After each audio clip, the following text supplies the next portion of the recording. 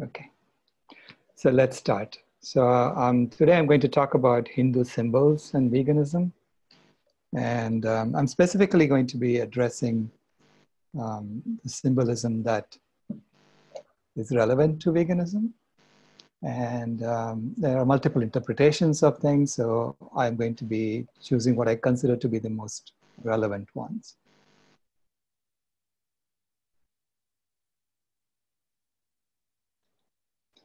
Okay, for invocation, let's start with Lord Ganesha. Lord Ganesha is a symbol for wisdom. And there are 10 aspects of Lord Ganesha that indicate to us how we should be acting if we want to be wise. So the eyes, Lord Ganesha is, of course, the head of an elephant, the body of a human being. And the eyes of an elephant are far-seeing. So you have to be far-seeing if you want to be wise. The ears of an elephant are big, so which means that he can hear. He can hear very well. So which means to be wise, you have to be able to hear others and what they are saying.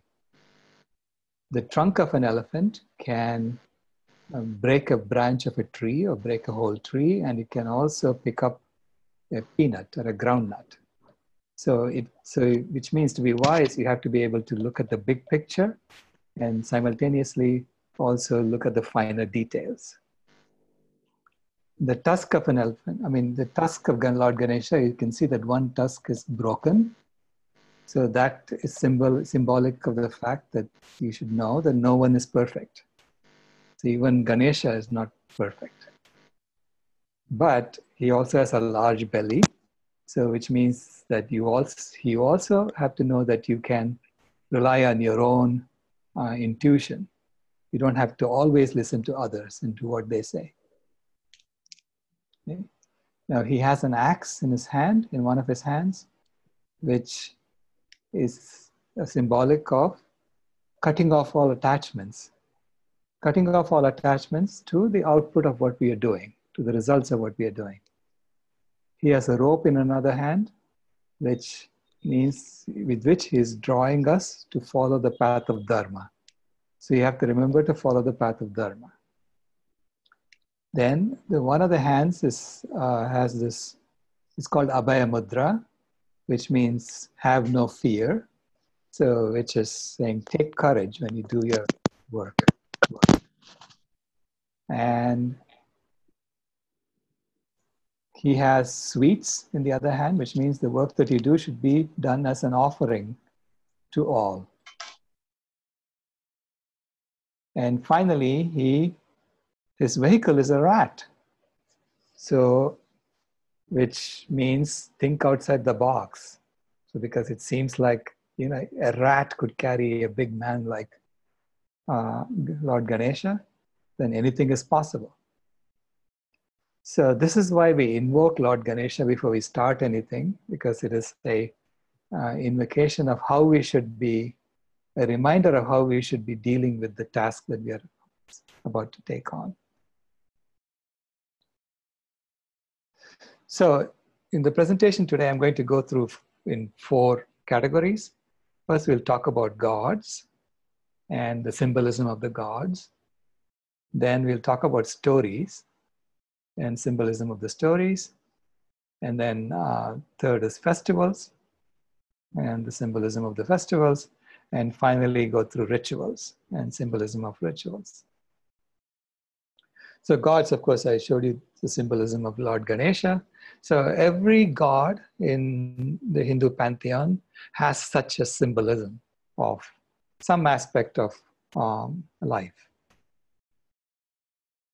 So of course, among the gods, we have Brahma, Vishnu, Shiva. So Brahma, Vishnu, Shiva, and they represent the A, U, and in Om. So Om, when you do Om, you start from A, which is the sound that comes from our stomach and our genitals. So it's really the sign of the creator, Brahma. U is the sound that comes from our heart. So that is the symbolism of Vishnu.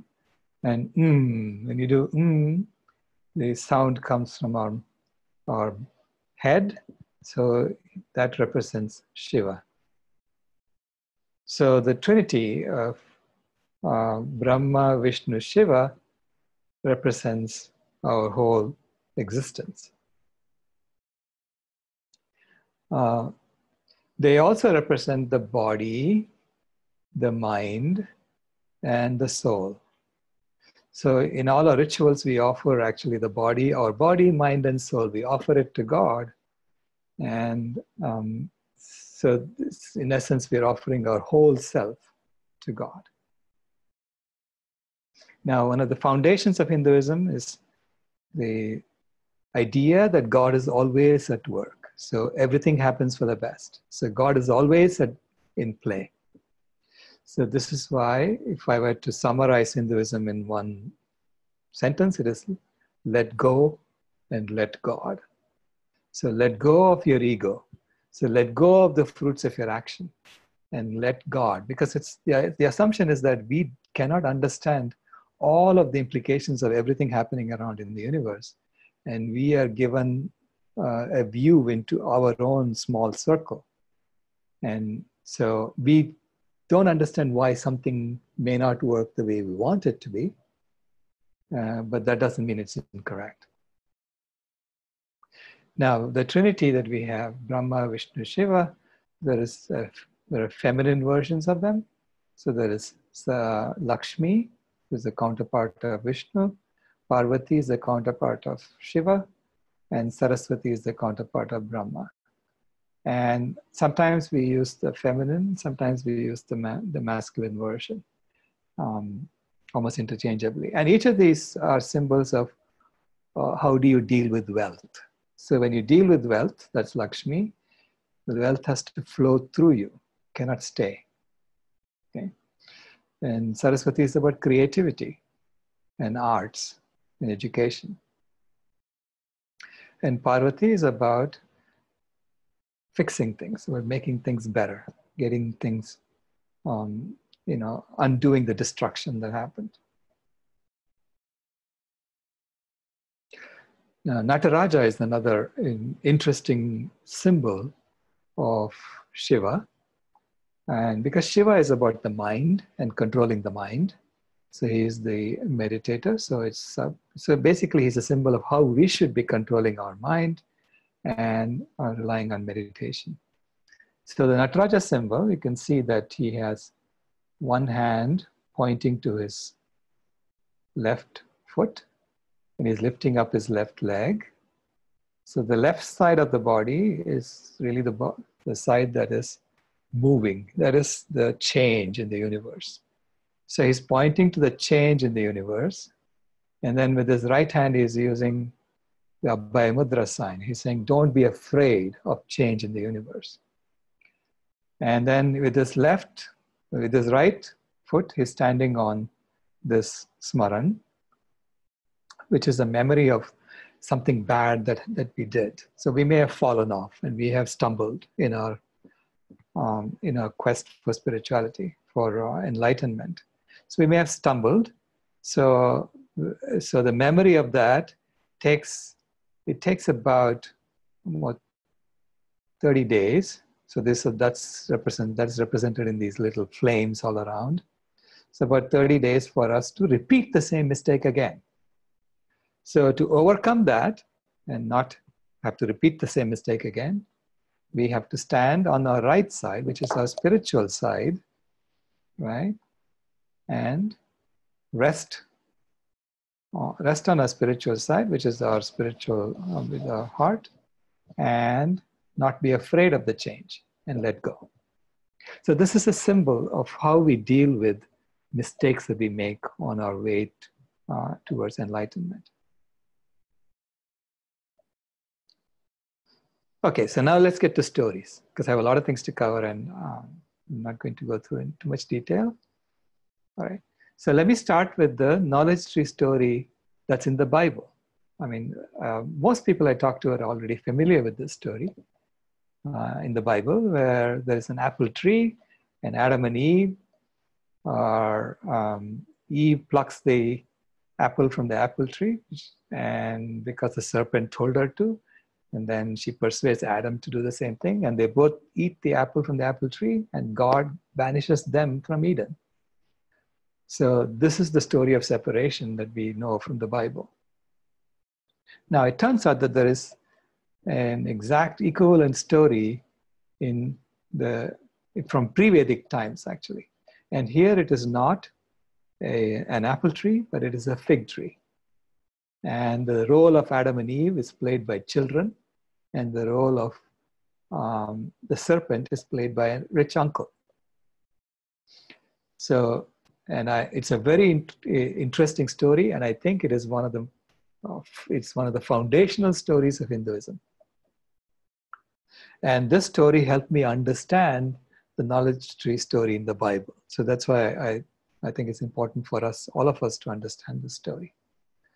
So in this story, the children are in a hut in the middle of the forest, and they're playing with sticks and stones and rag dolls on the floor of their hut. And their uncle comes to visit them. And their uncle says, "Why are you playing with sticks and stones when the cosmic fig tree is right outside your hut? Okay, so go out under the tree and wish for anything you want, and it will give it to you. It's a wishing tree." Children don't believe him. How can there be a tree where you wish and it gives it to you? That's not how the universe is built. So they wait until the uncle leaves, and then they rush to the tree and they start wishing. They wish for sweets, and they get them. And they gorge on the sweets and they get stomachache. They wish for toys, and they get them. And they play with the toys and they get bored. Then they wish for fancier toys, and that leads to greater boredom. So there was something about this tree that they did not understand. It grants you what you wish for, and along with it comes the exact opposite. The children didn't know that. All they knew was that they couldn't stop wishing under the tree, and the more they wished, the more miserable they were. Then they get to be young men and women. And now they're wishing for what young men and women wish for. The four main fruits of the tree were sex, fame, money, and power. And with each comes its opposite, and the result was more misery and suffering for the young men and women. Then they get to be old men and women, and they congregate under the tree in 3 different groups. The first group says, we were so happy when we didn't know about this tree. It has all been a hoax and a farce.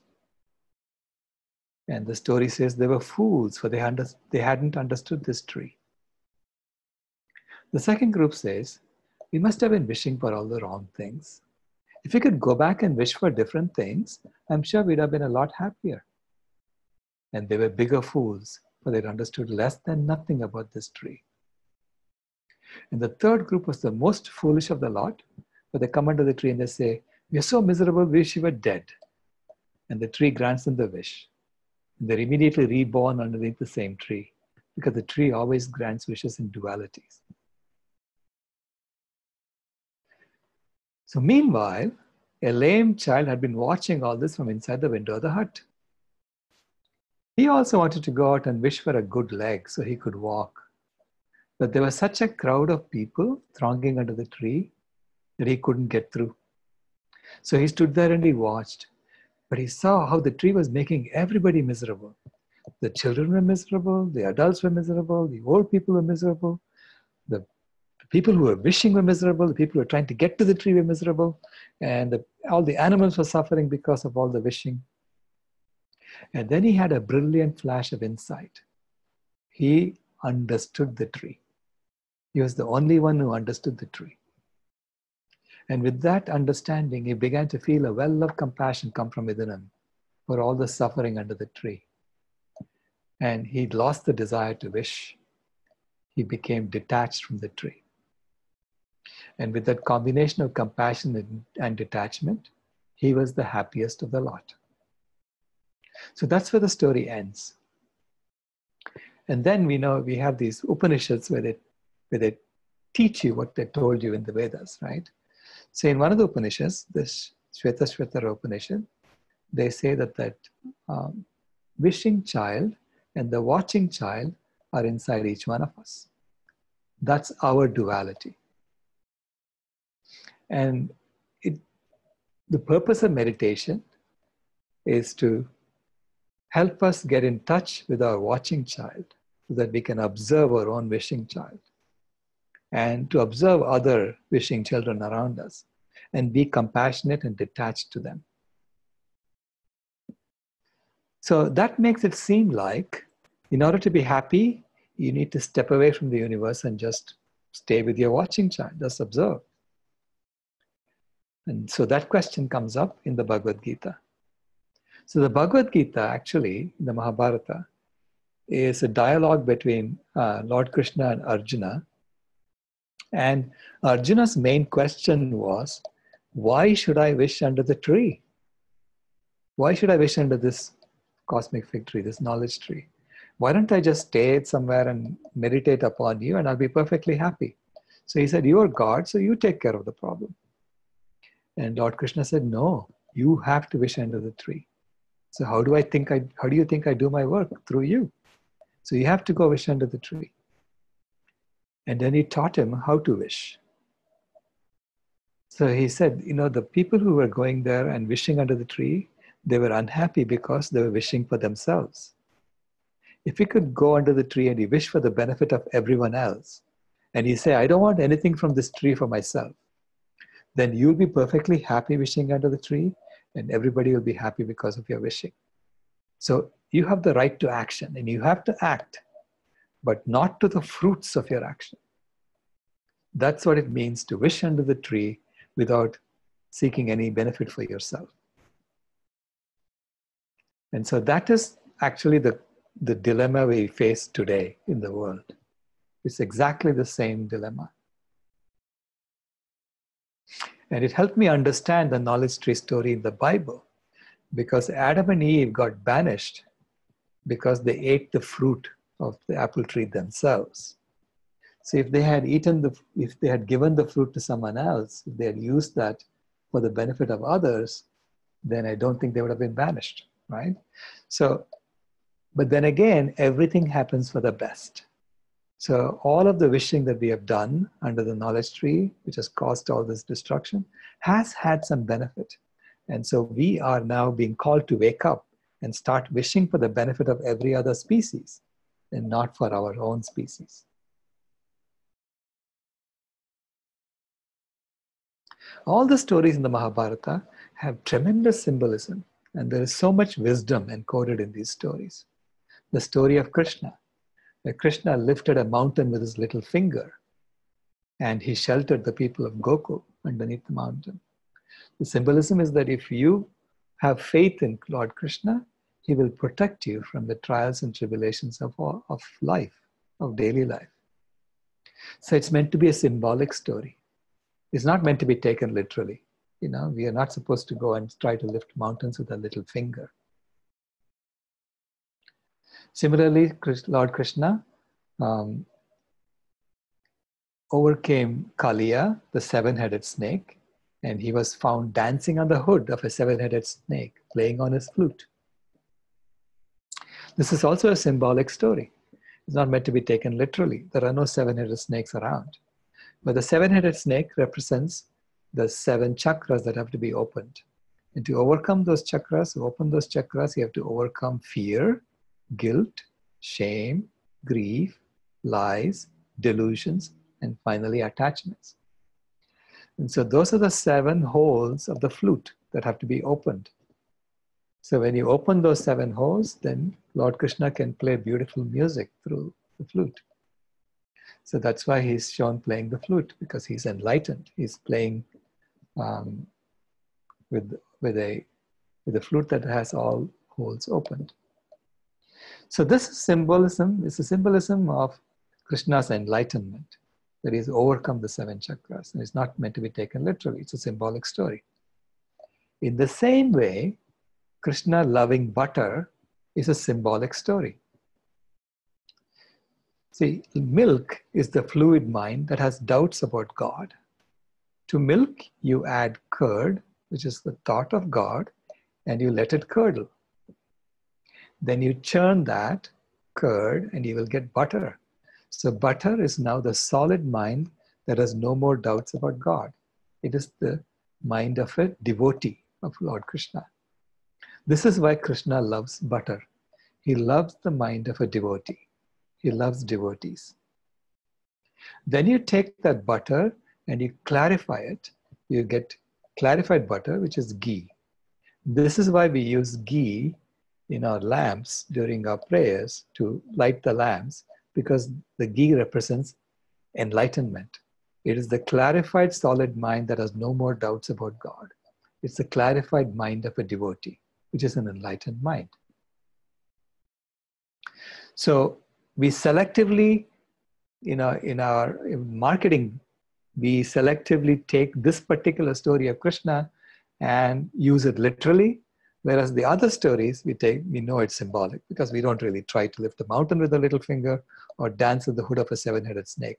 But for the butter, we go and eat it, right? Because Krishna ate it. Now, both the Pandavas and the Kauravas, if you look at the origin of the Pandavas and the Kauravas in the Mahabharata, you see the symbolism starkly, defined there. Because the Pandavas were born to Kunti and Madri, and they were born to King Pandu.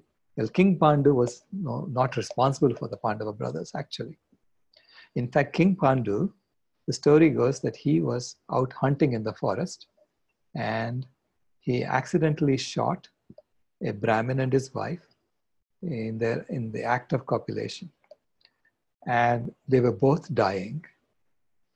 And as they were dying, King Pandu was horrified that he thought he was shooting a deer, and instead he shot this couple. And so he was horrified. And as they were dying, the Brahmin cursed King Pandu, and he said, if you ever have sex with your wives, you will die. So from that point on, King Pandu just meditated in the forest for the rest of his life. So Kunti was shocked that her husband was no longer there with her. But she remembered that she had a boon. She had 5 boons left, because she had gotten 6 boons before during her childhood. So she had 5 boons left. And so she used 3 of those boons, one with Lord Dharma, one with Lord Vayu, and one with Lord Indra. And with Dharma, Vayu, and Indra, she got Yudhishthira, Bhima, and Arjuna as sons. And then she gave the other 2 boons to Madri, and Madri prayed to the Gemini twins, and she got Nakula and Sahadeva. So Yudhishthira is the son of Dharma, Lord Dharma, so he represents justice. Bhima is the son of Lord Vayu, he represents strength. Arjuna is the son of Lord Indra, so he represents courage. So it's justice, Dharma, courage, Dharma, strength, courage, and then Nakula and Sahadeva are from the Gemini twins, and they represent kindness and compassion. So that's the symbolism of the Pandava brothers. And Draupadi is symbolic of the Kundalini. So, which means as we open the 7 chakras, she allows us to get to enlightenment. So the whole story of Mahabharata is the story of how an individual can get to enlightenment. It is also, since it's an epic, it also reveals the truth at other levels too. Okay, it's not just for an individual, but also from a societal level, it reveals the truth. So that's the origin of the Pandavas. Now the Kauravas are born to Dhritarashtra and Gandhari. Dhritarashtra is the brother of Pandu. Dhritarashtra was a blind king. So he was blind. And so Gandhari, when she married Dhritarashtra, decided to blindfold herself. And then she had a 2-year pregnancy, at the end of which she gave birth to a big lump of flesh.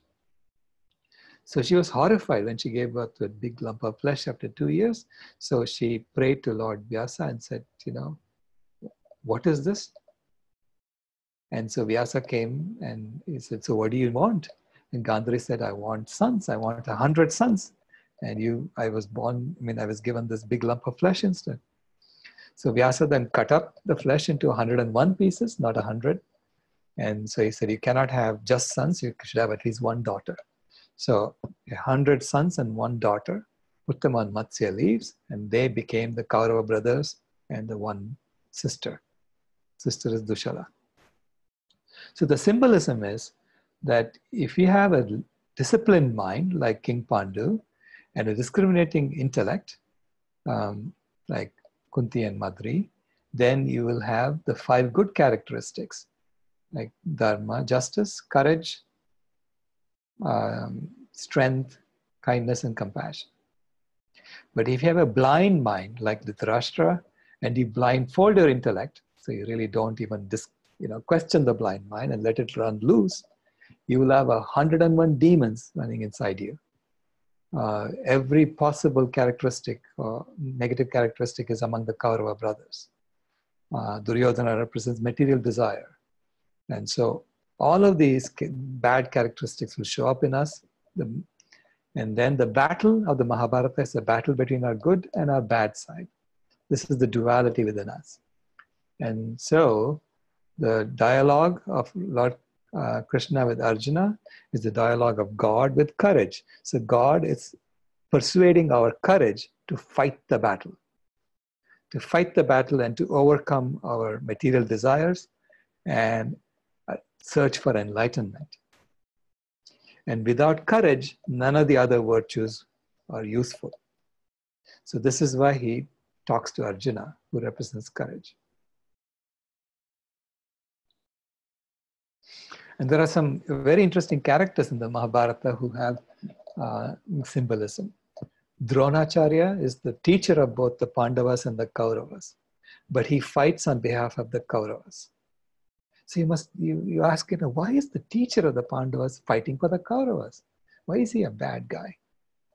Well, Dronacharya represents traditions and custom, because that's what he's transmitting from generation to generation.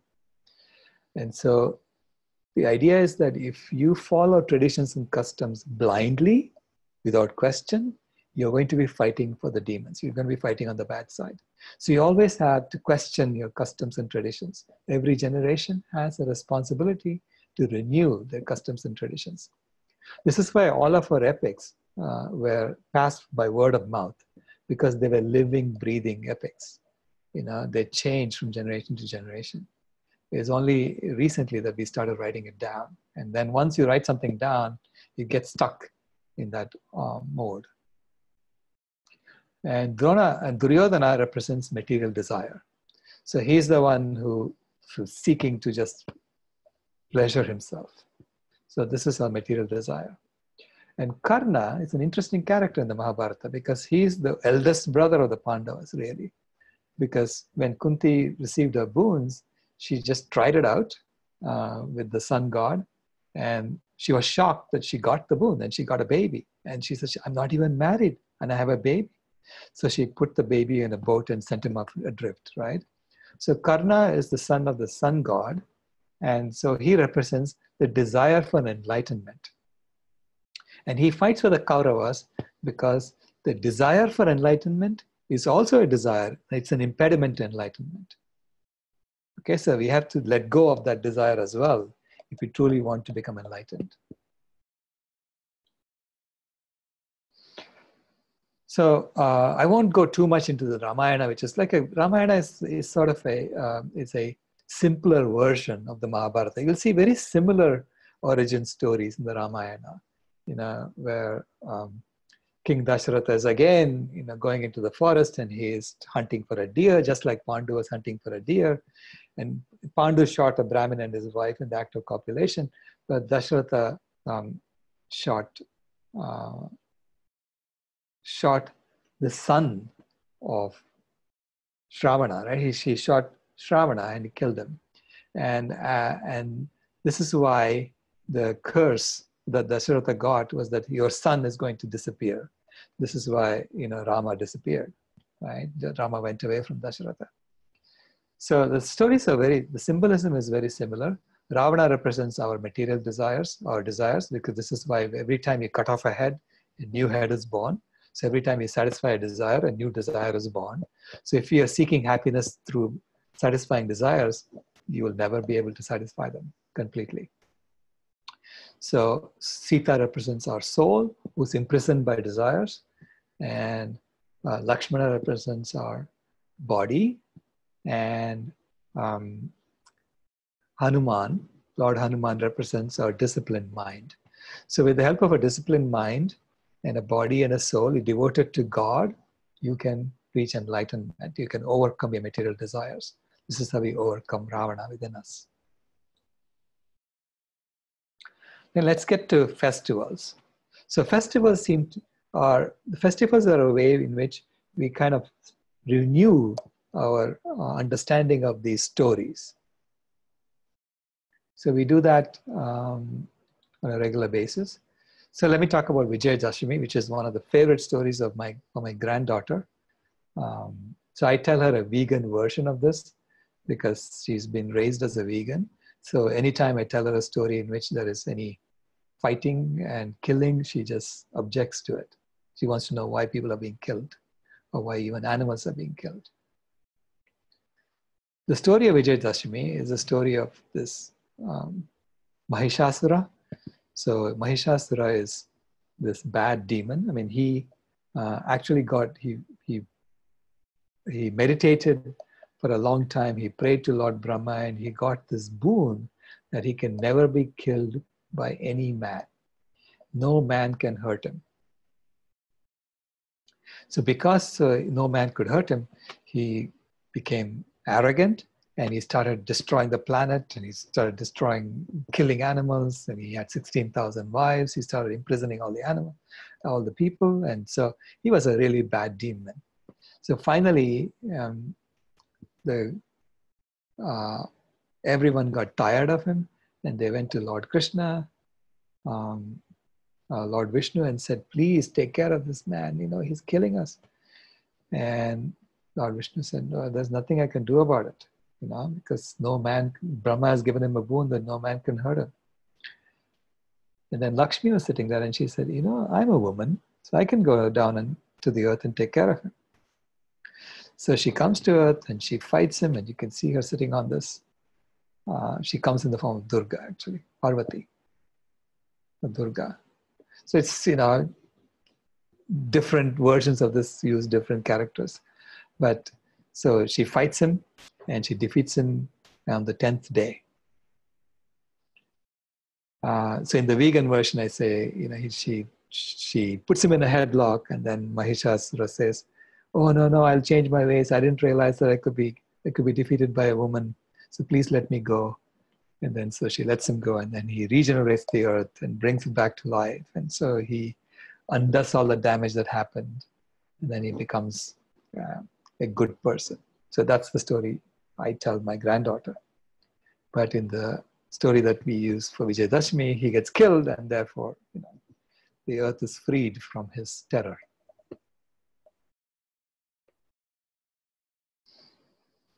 So the 10 days of Vijayadashami represents the 10 characteristics that we are overcoming. And I use fear, guilt, shame, greed, lies, delusions, attachments, selfishness, greed, and apathy. As the 10 characteristics that we are overcoming. Now, Deepavali also is very symbolic. Deepavali is the story. There are several versions of it told. So one of the versions is a story of Narakasura. Narakasura is again a bad demon who goes around being arrogant, and he's more powerful than even the gods, and he goes around destroying the planet and being unkind to everyone. And when he goes on, cuts off the earlobe of Aditi, the mother goddess, she goes to Lord Krishna and says, please take care of him. And Lord Krishna says, sorry, he has a boon that only Mother Earth can kill him. No one else can kill him. And he knows that he was born of Mother Earth, and he knows that no mother will kill her baby. This is why he's so arrogant. So I cannot do anything about it. But then, Satyabhama, his wife, sort of pleads with him and says, please go down and take care of him. He's really destroying everything. So Lord Krishna comes and he fights with him, with Narakasura. And then Narakasura throws a weapon at Lord Krishna, and Lord Krishna just falls down and he's just like dead. And Satyabhama gets very angry when she sees that. She takes a weapon and throws it at Narakasura and kills him.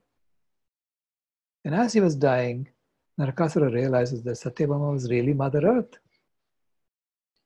And so she got angry because he killed Lord Krishna, and that's why she killed him. And then Lord Krishna wakes up because he was only pretending to be asleep. He was pretending to be dead.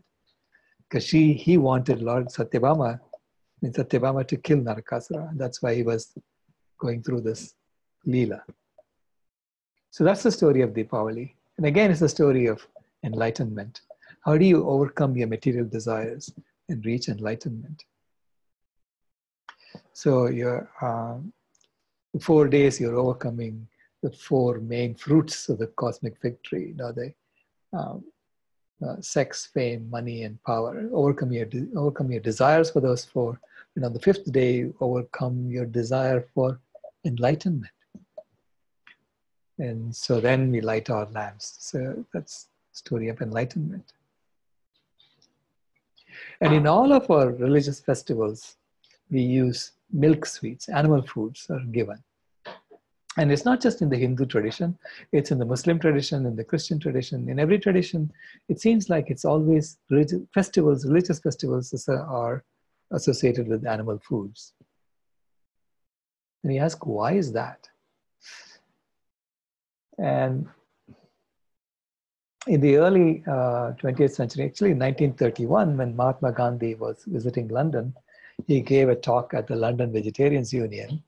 And in his talk, he said, I tried to go vegan several times. He didn't use the word vegan, of course. He said, I tried to give up my milk several times, and every time I've failed. And once he actually went without milk for 2 years. Okay. And but at the end of 2 years, he became very weak. And when he went to his doctor, and the doctor said, well, drink some milk. And he drank the milk, and he got better. So he realized that he has to drink milk. So he started drinking goat's milk. He struggled to go vegan. And I was wondering, how can Mahatma Gandhi, who had such tremendous self-control, how come he had difficulty going vegan when millions of us are going vegan today? How could that be?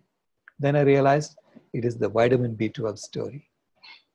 See, vitamin B12 was responsible for what was known as pernicious anemia. People used to get pernicious anemia, and by eating a little bit of animal foods, they could overcome the pernicious anemia. Or my granddaughter's tribe in South Phoenix, so she is 1/4 American Indian and 1/4 African American and half Indian. So her tribe in South Phoenix, the Otham tribe, so they were a vegan tribe. They pretty much were all farmers. So they used to farm in this area, and they used to farm corn, squash, and beans. And they used to eat that, and that's basically their main dish. They used to then go and take cactus fruits and eat that too. So they were mainly vegans. And then I found out that they had a ritual where once a month they would eat some soil. Every one of them would get together and they would pray to the Creator, and then they would eat some soil as part of the ritual. And that's how they got their vitamin B12. But most other people were getting their vitamin B12 through animal foods, because we are the only species that washes its food before eating. So we wash off all the soil and we don't eat the soil. And it's only through soil that you can get vitamin B12, because it's chromium built into soil. Cobalt built into soil. And vitamin B12 was discovered only in the 1940s. It was isolated by Dorothy Hodgkin in 1965, and she won the Nobel Prize in 1964 for discovering the structure of vitamin B12. And that enabled its industrial production. This is why veganism was possible after the 60s and 70s, because we knew about vitamin B12 and we could take supplements. and make sure that we don't fall ill for not taking enough cobalt in the body. So because we thought that milk was essential for our survival, which was true then, because we didn't know it was because of vitamin B12, we created all these myths about milk. So we had the myth that milk is nectar, okay? And milk is ahimsa, because we really did take care of the cow, and we were using the male cow to plow the field, but the female cow was being used to produce new bulls and also to supply us with some milk for our consumption. And then it was part of this sustainable agriculture, so we thought milk is sustainable. Now, all of those myths are no longer true. So those traditions and cultures are no longer true. Milk is not nectar, it's poison today. And I'll show you why it's poison. Milk is not ahimsa, it is himsa. It is the cruelest thing you can do to an animal today, to extract the mother's milk and use it for our purposes and prevent the baby from getting it. It is the cruelest thing we can do. In fact, a mother cow, not only loses her baby 4-5 times, then she is put to a machine and we suck the milk out of her in 1 minute flat, which is painful. Okay? And we do this like 3 times a day. And then after using her for 4 to 5 years, we then chop her up and turn her into hamburgers. So this is the worst thing you can do to a mother. And milk is not sustainable, it is completely unsustainable. In fact, the burning of the Amazon is for cattle production. So the Amazon is not burning for cattle production. And India has so many cows because people are eating so much milk, and not only milk, they're eating so much cheese every day that it has become completely unsustainable. And it's actually a lot of people are lactose intolerant, so-called intolerant. Well, lactose intolerant to me, it should be lactose normal. This is normal for us to be intolerant of lactose because we are already weaned. We are not a baby anymore. As adults, we shouldn't be absorbing lactose in our body. But if you look at the percentage of people that are lactose intolerant or lactose normal, there's a large percentage in the global south. It's only in the global north that you have a lot of people who are tolerant of, who are able to digest lactose. So now they have imposed their foods on us, okay? So which means they're made, cheese pizza and hamburgers and things like that. We are eating the global south, which are really foods that are meant for these people here. And it's really not good for us. It's not good for the people in the south because we get sick.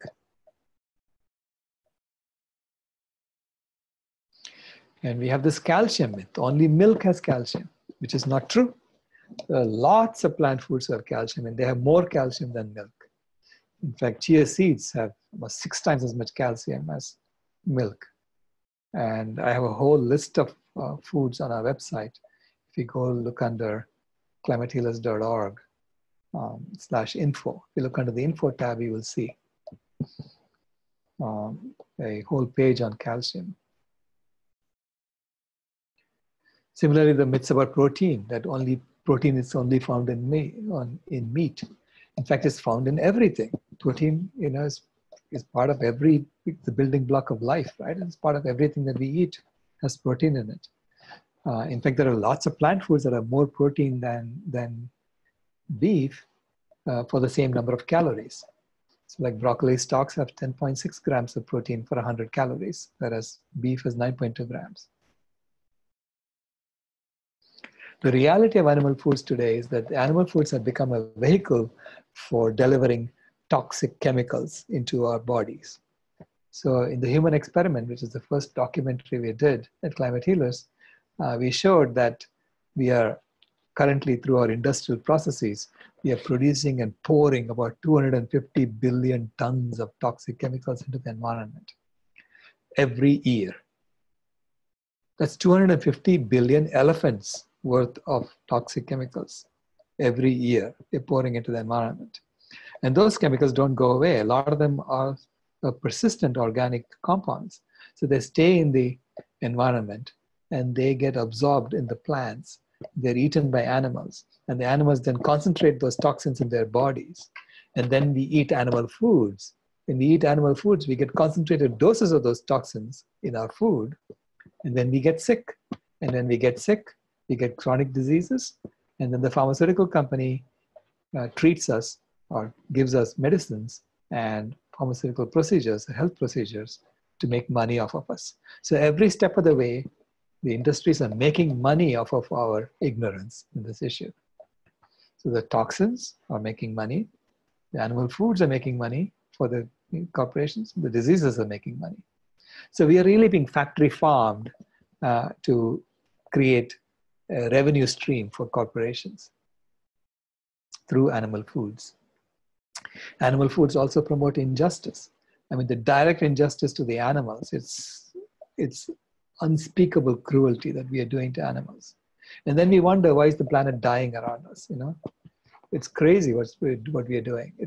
We're killing more animals in 4 to 12 hours than all the humans that ever died in wars throughout human history put together.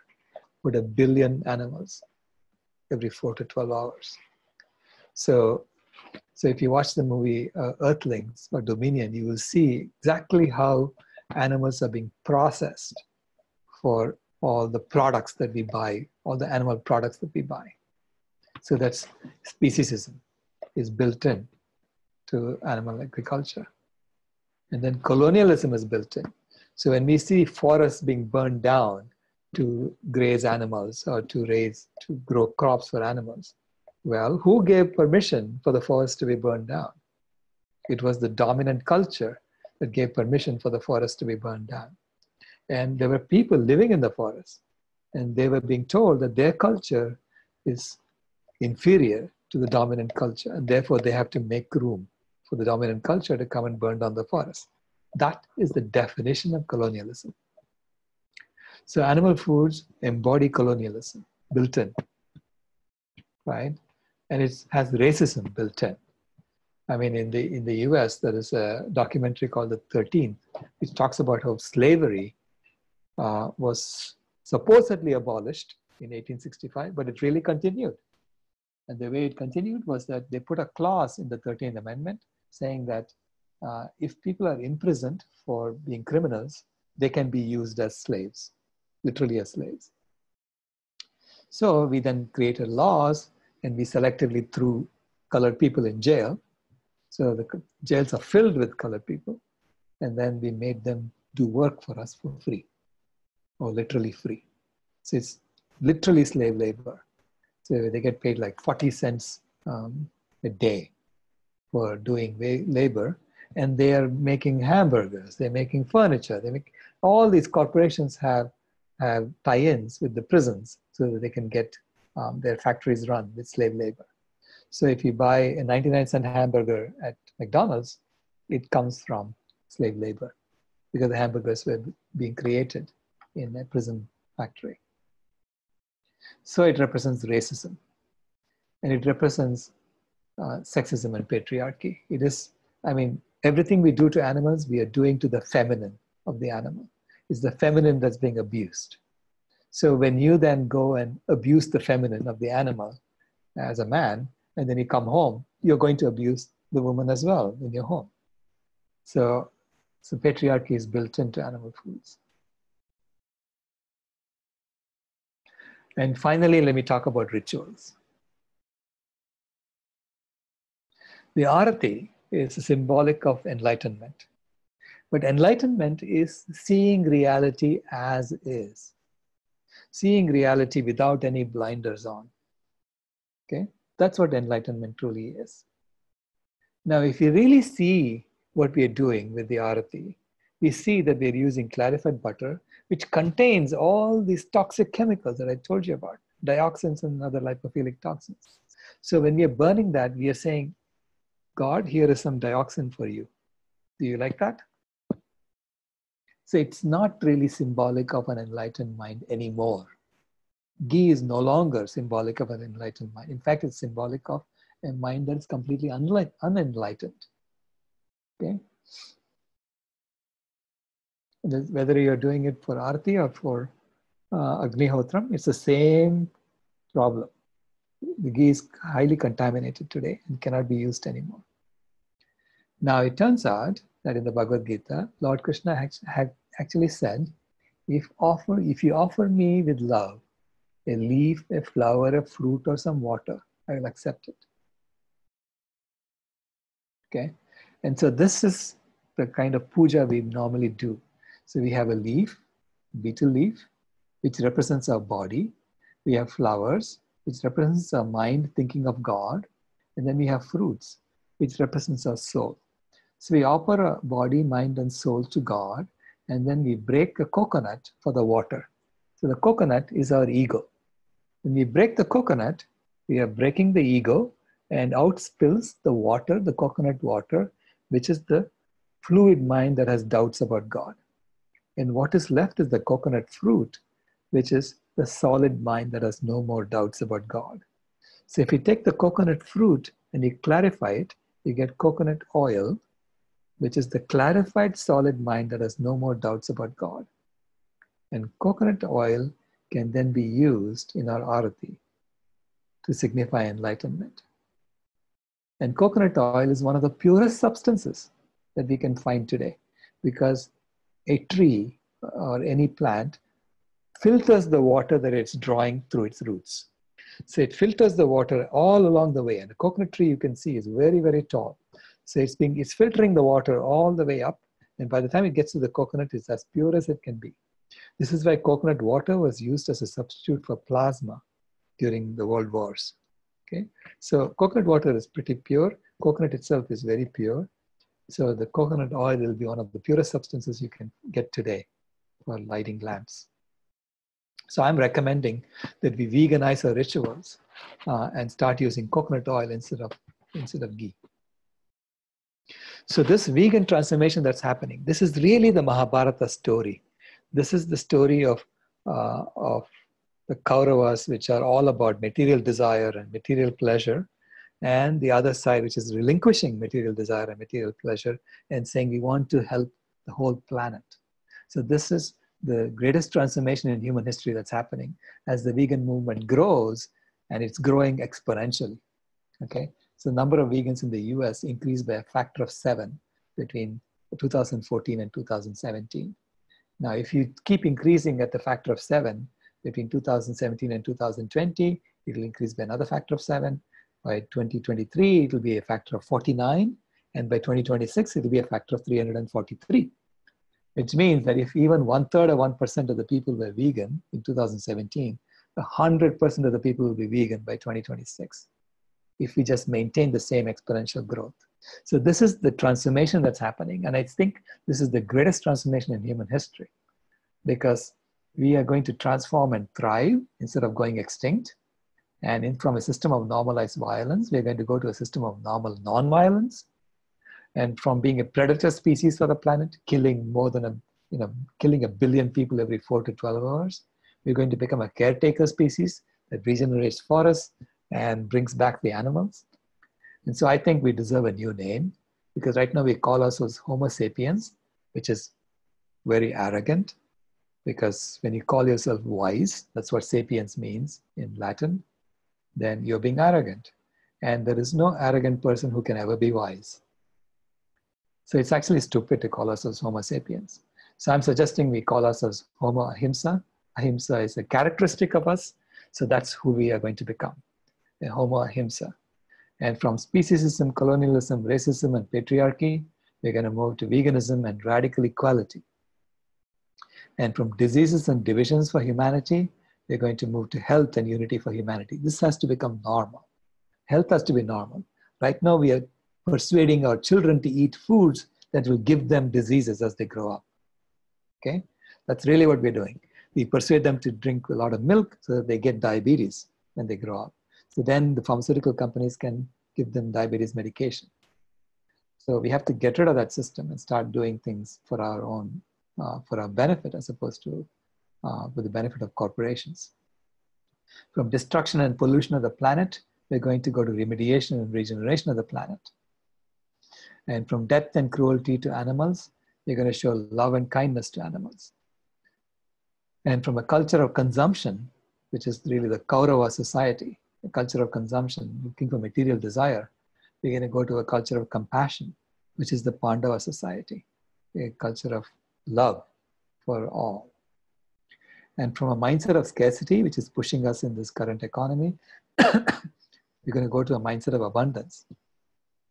And from a money-driven economy, we're going to move to a service-driven economy. And finally, I'd say, and now from the Libra currency that Facebook is proposing to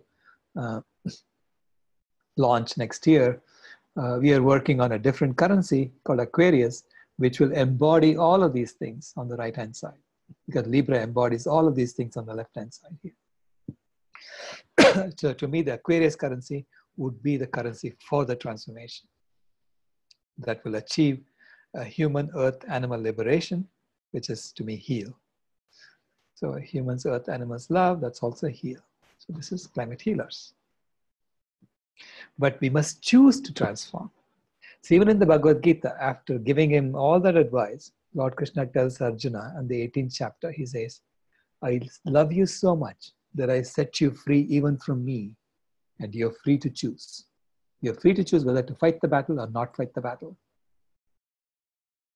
And we also have that choice as a species, as individuals. We have a choice to transform or not to transform.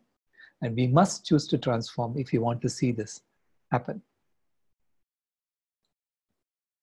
We have a conference about this in October in Mesa, Arizona, Vegan World 2026 conference. So if you go to veganworld2026.org/conference, you'll find details about registering, and you're welcome to come and join us. I'm also going on a tour with Thomas Jackson, the producer of the movie A Prayer for Compassion. So A Prayer for Compassion looks at veganism from every religious angle. And so we're going to be doing a tour in India in November. So it's called the Compassion in Action Tour. And that starts on November 4th in Chennai, and it ends on December 3rd in Mumbai. So that's where I'm flying out of. So if you want to request an event in your city, please email me at this address, srav@climatehealers.org, and I'd be happy to consider that. So thank you very much. And let's get to questions. So you can find more of the facts at climatehealers.org/facts. And I've written a couple of books, Carbon Dharma and Carbon Yoga. Both are available on Amazon, or you can read them online at climatehealers.org/books. We also have a small booklet called Meet the Meritocracy, which talks about the system change. And then I've done a number of webinars. This will be the 8th webinar that I've done. And the previous 7 webinars can be watched at, this will be the 9th webinar I'm doing. So the previous 8 webinars, you can see them at climatehealers.org/webinar. So thank you very much. And let me now take a look at the chat to see if you have any questions.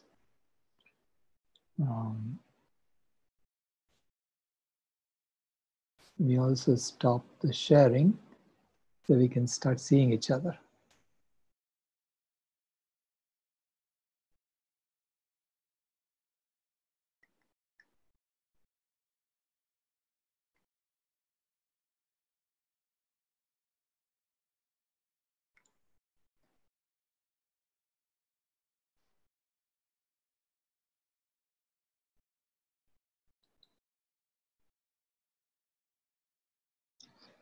Dolly, you are muted. Okay. Can you hear me now? Yes, I can hear you. Okay. I'm not sure. Do we have to write the question? No, you can ask me now. If you had a question during the talk, I said, just type. Okay. Well, Dr. Rao, thanks to you, you've educated me on this. And I have spoken to a Jain temple here in Houston, Texas. And because of that, they have made a lot of changes. They are using coconut oil to light the diva. They stopped giving milk to children on Sunday school. They have not completely gone vegan, but you've even spoken there. Right. So I think they're on that path. Right. But I feel like, what do I need to do? What do I need to do more to make them start now? Keep at it and Okay. have patience, because people are changing. It Okay. takes time for institutions to change. They need to get more and more pressure from the grassroots before they can change. Yes. And if you look at what happened at the Jaina conference, that was so encouraging, because at the Jaina conference, when we got there on Friday, we had two lines for the lunch. There was a vegetarian line and a vegan line. Wow. And yeah, there were two separate lines for lunch. But during the conference, we had talks by Philip Wallen, we had talks by Ingrid Newkirk, and then in the afternoon, I spoke, and then Will Tuttle spoke. And the evening, the lines were gone. There was only one Wow. single line. It was all Wow. vegan. It was all vegan. Wow. That's amazing. Right. And from that day onward, the conference was completely vegan. So Amazing. it can be done. I mean, because basically when the organizers heard these talks, they realized that they are no longer in alignment with who they think they are. So they decided that they had to take that step. And no one complained. Everyone was fine with it, I mean, they just got chai with the soy milk, and no one really cared that it was different. Yeah. That's wonderful. Okay, one question from Prashant. Strictly addressing the environmental sustainability alone, minus ethics, what is your opinion about the sustainability of small-scale Gaushala dairy farming?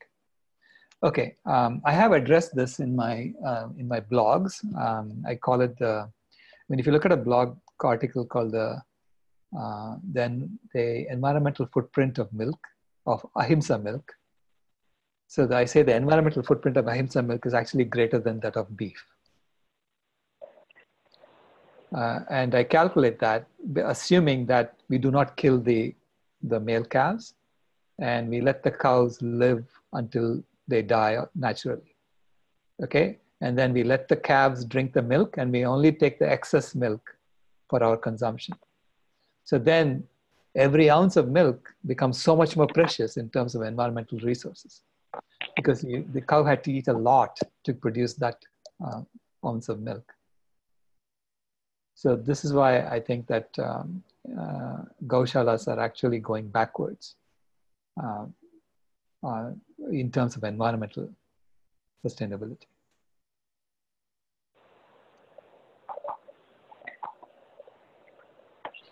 Okay, what is the explanation behind animals being used as vehicles by God and goddesses? Yeah, there is a bit of speciesism built into our stories. Naturally, in fact, unfortunately, speciesism is the original disconnect that we had with nature. And that's the original disconnect that we need to overcome. So in fact, I have to be honest with you, the stories that are in our literature, in our culture, in our epics, I cannot read them to my granddaughter. She objects to every one of the stories because of the abuse of animals that are in the stories. So Dasharatha goes to shoot a deer, right, in the forest. In the first chapter itself, they talk about King Dasharatha shooting a deer, hunting in the forest. And she says, why is he shooting a deer? What's wrong with him?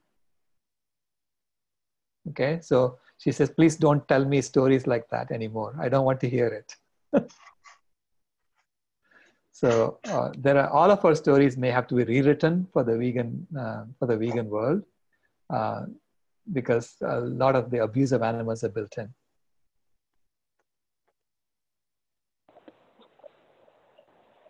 So the environmental footprint of supplemental vitamin B12 been worked out, even the carbon footprint. Well, supplemental vitamin B12 it's a very small amount we need. We're talking about micrograms per day. So I haven't really looked at the environmental footprint, but these are all the things that we need to be doing in the future. Is that we need to have our costs. The cost of all our products should be based on real costs, real environmental costs. What is the carbon dioxide footprint? What is the water footprint? What is the energy footprint of every product? And that should be there as it's a multidimensional cost of the product. And then we need to be accounting for our overall environmental footprint, whether our overall carbon footprint, our overall water footprint, our overall energy footprint, or our overall phosphorus footprint, and nitrogen footprint, whatever footprints you want, right? That we know that we are exceeding right now. That we need to have an overall budget and make sure that the accounting that we do for the costs will make sure that all of us together will never exceed our budget. So to me, civilization is an engineering project. It really is an engineering project because all of us are engineering our lives together to figure out how we live sustainably. And today, this engineering project, our civilization, is based on marketing and lies and false costs. So this is why any engineering project that's based on marketing and lies will fail, will blow up in our faces, just like the Space Shuttle Challenger blew up in our faces. So we have to redesign our civilization. We have to create a civilization, a new vegan world in which everything is based on science and the truth and no longer based on marketing and lies. Only then will you reach a sustainable world. We talk about sustainability. Sustainability is based on the truth. It's based on love. Those are the only things that can be sustainable.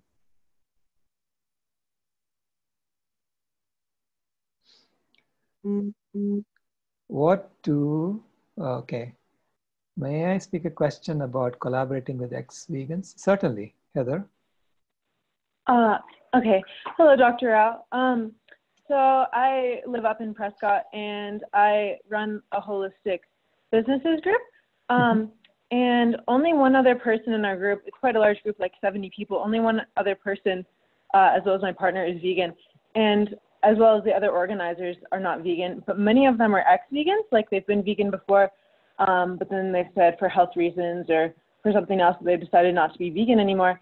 Right. And I'm not sure how to collaborate with them because they'll be, promoting steak or wanting to be promoting the consumption of animal products at our events. And I don't know what is the compassionate route. Do I just hold my tongue, or how do I offer them information, and not be promoting what they're promoting, because I want to see that transformation. It's very confusing to me that they would be in holistic health, but be promoting this cruelty. Right. I see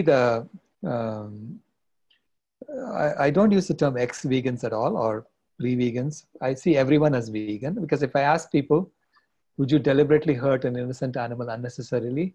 Every one of them says, no, we would never do that. So I say, then in your heart, you're already vegan. We're all vegan at heart. And so then what we do and what we say are not in alignment when we use animals, when we deliberately hurt animals unnecessarily. So I say everyone is on a journey back home to who they really are. We are all on a journey back home to who we really are. And we do stumble on our journey, So they have stumbled. They've tried to get on that journey and they've stumbled. And we need to help them get back on the journey if they want to, right? So I normally just ask that question and let them figure out. Once I ask the question, they start wanting to know how to get back on the journey because they realize that they are not in alignment with who they really are, right? And so then it becomes their journey and not us telling them to do something. So that's the way I handle it. But of course, I would never encourage them to eat food in front of me like that. I would say it bothers me. I really don't want to be around the abuse of animals. So those are things that you can say because that's what you feel. Okay, thank you very much. You're welcome. Okay, how do you handle questions on Lord Krishna or Mahavira consuming milk? Or did they? Well, there's a symbolic stories. These are symbolic stories. And so I say milk is a fluid mind that has doubts about God. So he's consuming it and making sure that um, that you overcome that mind. So what's left is this solid. See, those days people were drinking milk as a matter of course, but they were drinking milk because they thought it was essential for them because of the vitamin B12 issue, right? They thought it was essential to drink a little bit of milk. This is why everyone had a little bit of milk sweets during festivals, a little bit of animal foods during festivals. And so today, that same milk is toxic. It comes from extreme animal abuse, and it is unnecessary because we know about vitamin B12. We know what we were doing before is not correct. So we know that, we have that awakening that happened in us, so that we understand that there was this cobalt deficiency that was causing us to do this. Everything. So now we can overcome that.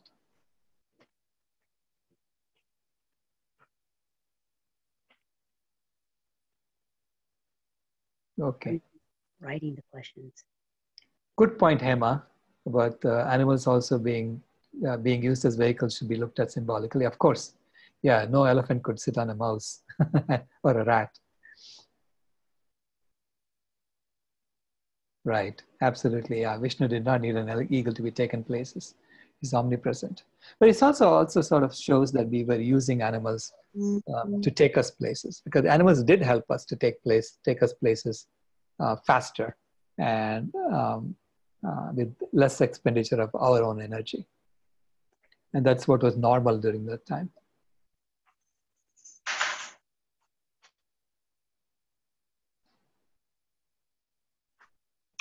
Okay, consumption of cow's milk for the development of some tissues in the brain that apparently help in gaining spiritual enlightenment.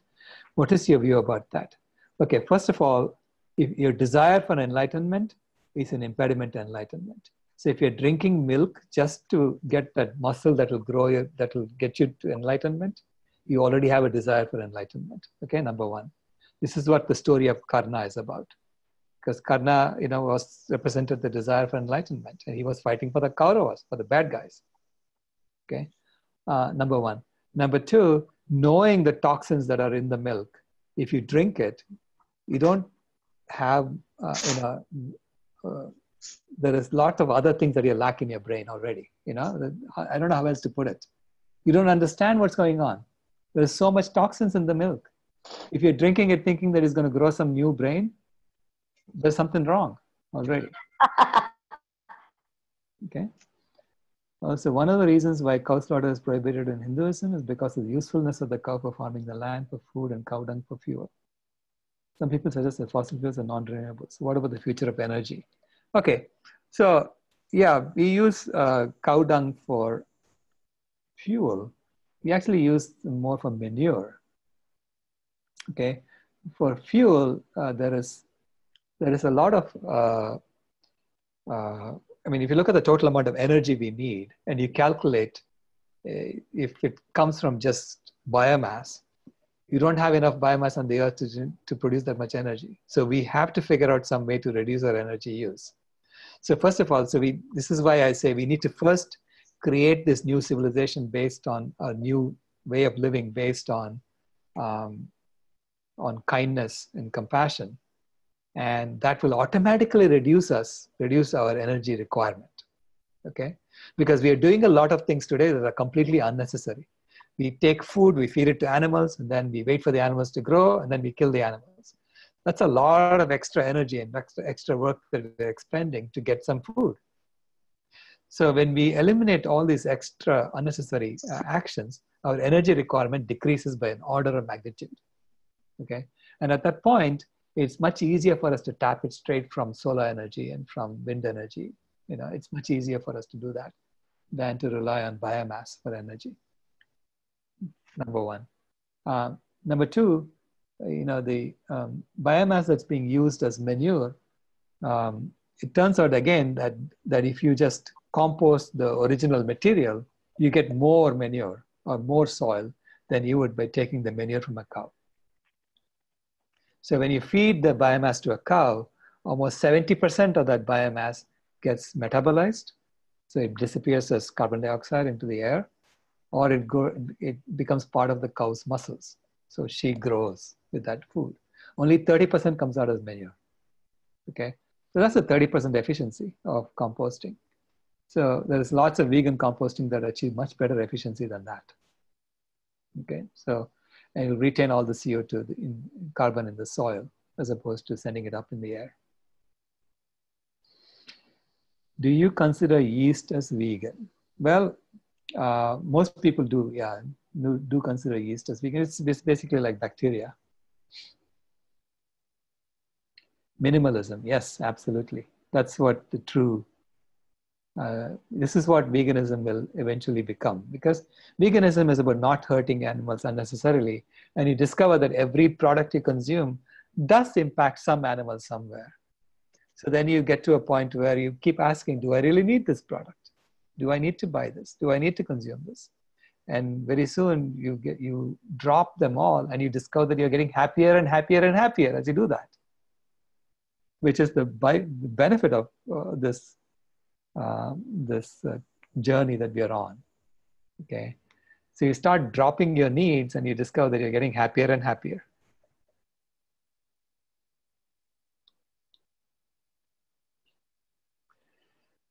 Well, if there are no other questions, you have a question, Dolly? Go for it. Yes. Yes.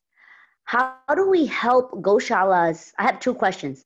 How do we help goshalas become sanctuaries? Right. And question two, how do we help farmers in India, plant-based milks and take care of the cows that they have, no longer breed them, and help them grow something else? How are we going to help this? How do we start doing this? Yeah, this is the this is the kind of work that that Renee has been doing. Yes. Renee King Sonnen has been doing. So basically, help them grow mushrooms instead of growing chickens, or help them, grow almond trees, or or cashew trees instead of raising cows, so that they have another source of income in the current system. See, the current system, if you don't do any of that, you will get zero money and you're going to starve to death if you don't work like that. In the new system, we're talking about a minimum basic income, so that people can decide, how can I contribute to society than what we're doing today. I use the analogy of Michelangelo and David. When Michelangelo finished carving David, he wasn't worrying. He wasn't really being, very upset about all the shards of marble that was lying on the floor. He was using a hammer and chisel to carve David, and he had to clean up that marble too. So which means it's a different set of actions he had to do. And for cleaning up the marble, he could not do it with a hammer and chisel. He had to use a bucket and a shovel. So we have finished our David. We have finished doing something. We have finished creating this thermostat for the planet so that we don't ever have to go back to another ice age again. So now that we have finished the David, which is the climate regulation mechanism for the planet, we need to clean up the mess we have made. And to do that, we need a bucket and a shovel. We need to organize differently, right? So that's the story I use. So which is what this transformation is about. This is what the vegan transformation is about. Vegan transformation is saying to the current system, you're done. We can no longer continue the way we are doing things. We can no longer rely on violence towards animals. Thank you. You've been saying in many talks, Dharmada, in many talks, violence is not sustainable. Nature sustains itself by interspecies violence. Yeah, how would you account for the violence that seems to be central to the natural world? In non-religions, there's so much violence, war, and destruction. You're correct. Violence is part of nature. But what I'm pointing out is that our biomass as humans is so unnatural. It has exceeded the biomass of all the wild animals that lived 10,000 years ago by now a factor of 2.5. So if you want to have a system in which we do survive, we do thrive as we are, we have to become non-violent. I mean, the other animals can be violent to each other. That's the way the ecosystem works. But we, as Homo sapiens, have to become Homo ahimsa, Homo non-violent, for us to thrive in this ecosystem. And we have a lot of work to do too. See, the animals cannot clean up the radiation. Animals cannot clean up the toxic pollution. So there's a lot of work that only we can do. Animals are dying of cancer today. Okay, and so they're depending on us to clean up the environment. Otherwise, they're also going to die off.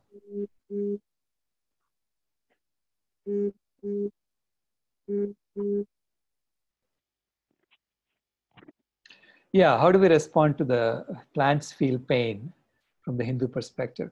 Yes, plants, let's say plants feel pain, but we also know that when we cut a plant, and then the plant grows where you cut it. Actually, the plant regenerates faster than where we cut it. So this is called pruning of a plant.